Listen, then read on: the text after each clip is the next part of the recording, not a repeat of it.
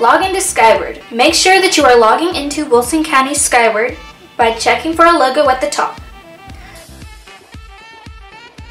Click Open Student Access in the top right. Click Schedule on the far left. Click Request Courses for 2019-2020 in Lebanon High. A pop-up window will appear. You can either scroll through the left side to find the classes you want, or you can type the course code into the search bar in the bottom left. The course code is the 4-digit code next to each class on your registration form and in the course catalog. Type in the code and click Search. All results for that course code will appear.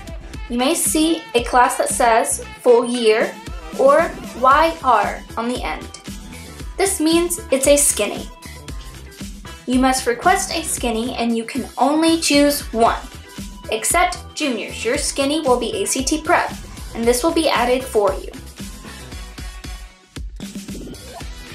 When you see the class you want, click on it to select it. It should turn blue. Then click Add Courses. The class you selected should show up in the column on the right. You have not requested the class until you see it in the right-hand column. Similarly, if you want to remove a class, click on the one you want to remove. It should turn blue.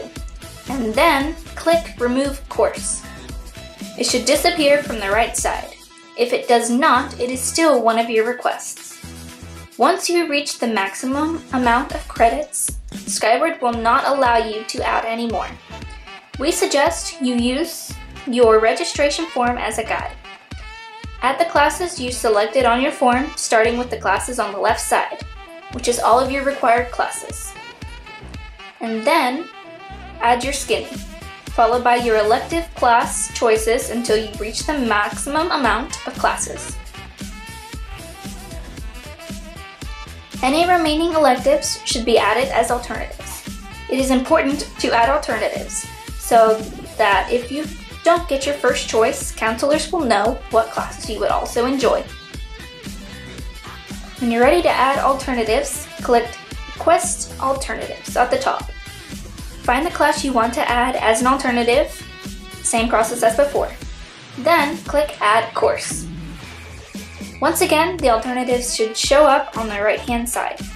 If you want to remove an alternative, the process is the same. Once you've reached the maximum number of alternatives, Skyward will not allow you to add any more.